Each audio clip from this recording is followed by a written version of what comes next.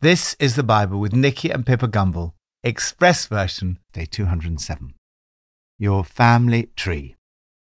My father never spoke to me about his life before he came to England and married my mother. I knew virtually nothing about his background. A few years ago, I was contacted by the Judaica Museum in Berlin. They were doing some research into the Gumbel family. They sent me a copy of my family tree.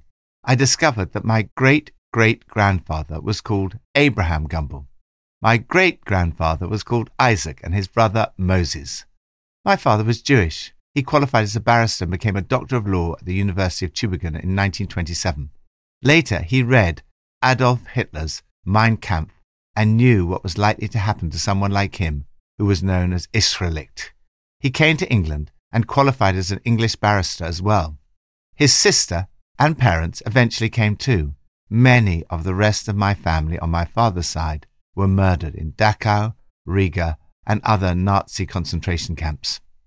The treatment of the Jewish people through the centuries has been complex and at times tragic.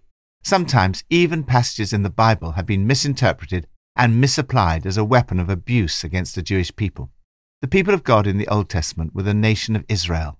The people of God in the New Testament are all those who put their faith in Jesus Christ. We share a common history and family tree. We worship the same God, and the Apostle Paul tells us the way of salvation is the same for us all. From Psalm 89. Righteousness and justice are the foundation of your throne. Love and faithfulness go before you. Blessed are those who have learned to acclaim you, who walk in the light of your presence, Lord. They rejoice in your name all day long. They celebrate your righteousness. For you are their glory and strength, and by your favor you exalt our horn. Indeed, our shield belongs to the Lord, our King to the Holy One of Israel. Your God is the God of Israel. The Lord whom we worship is the Holy One of Israel.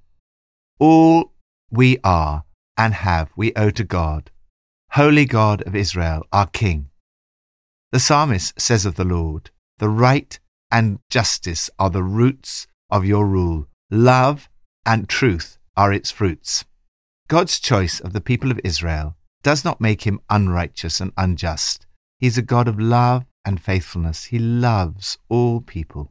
The foundation of his throne is righteousness and justice. He will act in a way that is right, and his treatment of other nations will never be unjust. God intended that all nations would be blessed through his choice of Israel. This has now been made possible through Jesus. You too can walk in a right relationship with God and experience the blessing that this psalm talks about. Blessed are those who walk in the light of your presence, O Lord. They rejoice in your name all day long. They exult in your righteousness, for you are their glory and strength. As a result, we're walking on air. Lord, help me today to walk in the light of your presence and to rejoice in your name all day long. New Testament from Romans 9 and 10.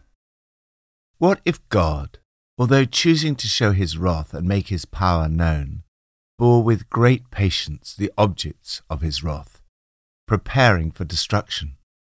What if he did this to make the riches of his glory known to the objects of his mercy, whom he prepared in advance for glory, even us, whom he has called, not only from the Jews, but also from the Gentiles? As he says in Hosea, I will call them my people, who are not my people.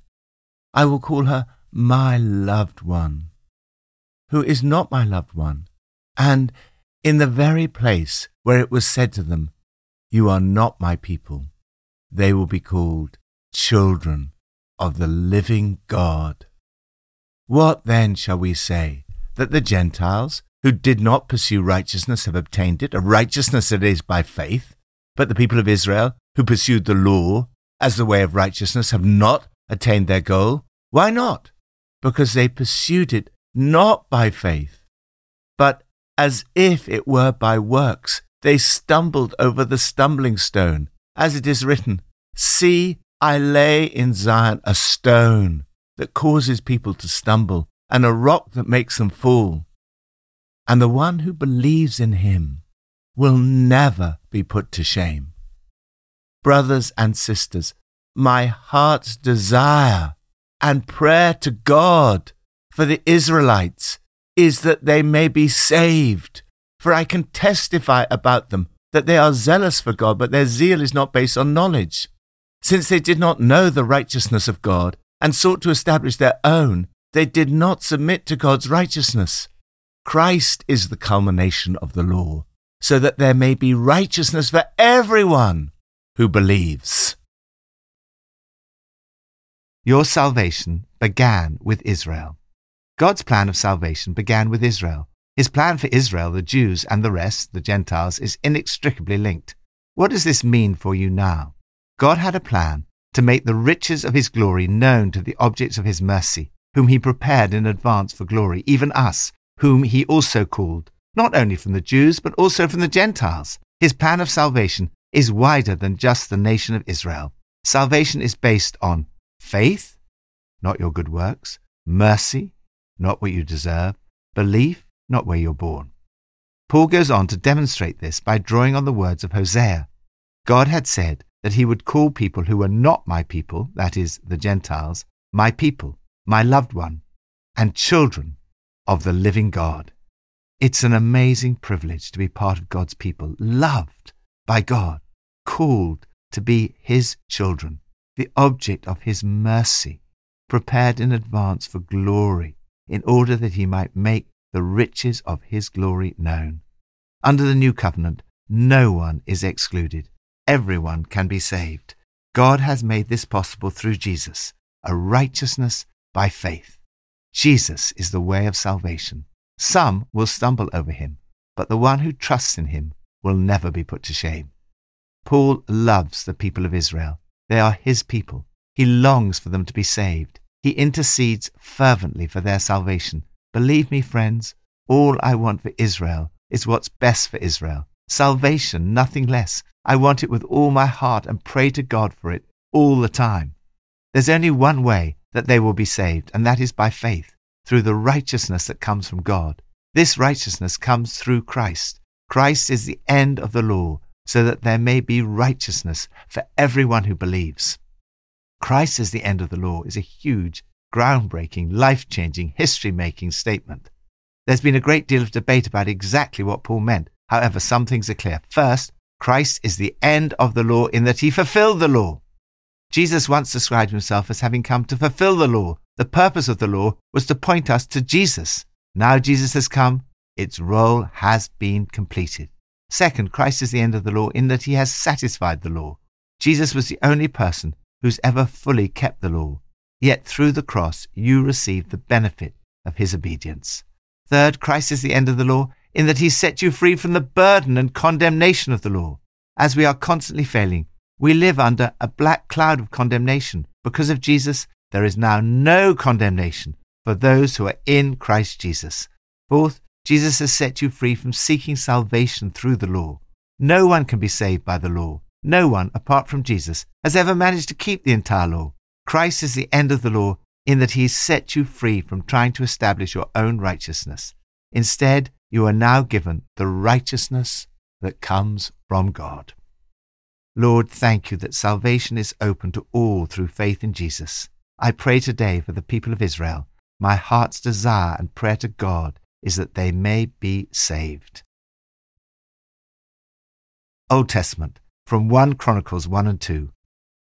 Adam, Seth, Enosh, Kenan, Mahalalel, Jared, Enoch, Methuselah, Lamech, Noah. Your history is bound up with Israel. In today's passage, we see another family tree. This is my family tree. It's also yours. Names launch this story, writes Eugene Peterson. Hundreds and hundreds of names, lists of names, page after page of names, personal names. Holy history is not constructed from impersonal forces or abstract ideas. It is woven from names, persons, each one unique. Chronicles erects a solid defense against depersonalized religion. There is more than one way to tell a story. The two books of Chronicles cover the same period as the books of Samuel and Kings. The new writer, possibly Ezra, writing 100 years or so later, traces the history of Israel from Adam to the return from exile. We see in these chapters that Israel's history is our history. Our history goes back to Adam and the beginning of the human race. The church goes back to Abraham. Abraham was the father of Isaac, the sons of Isaac, Esau and Israel. Both Israel and the Church of Jesus Christ look to Abraham as their father. In chapter 2, the chronicler traces the history of Israel through the sons of Israel, right down to David. Again, Israel's history is your history. The church began with God's call to Abraham and continues right down the ages until now. Whether the church is popular or unpopular, big or small, is relatively unimportant.